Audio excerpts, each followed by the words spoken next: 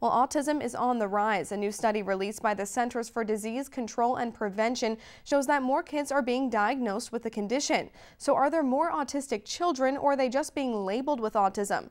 News 11 went to Schreiber Pediatric Rehab Center to find out. From an early age, Lucas's mother knew there was something unique about her son. Lining up cars, lining up his toys, dinosaurs were grouped into different groups. Lucas is just one of the nearly 730,000 children living with autism.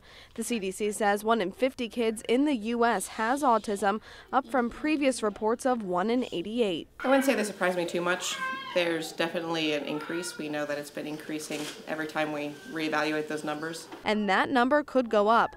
Last year, the American Psychiatric Association changed the definition of autism to cover a broader spectrum. Kids who we're not sure they're ever going to be able to care for themselves, to kids that just have some mild social awkwardness, that may not know how to behave in public. Many places are reaching out to autistic children. On the first Tuesday of every month, the North Museum offers a sensory-friendly event that puts kids and parents at ease. They like going there and not having that judgment, because you know everybody else that's there is kind of in the same boat. It's all part of the mission to raise awareness. We just need to offer up a little grace to everybody, to the kids, that they might have had a really rough day.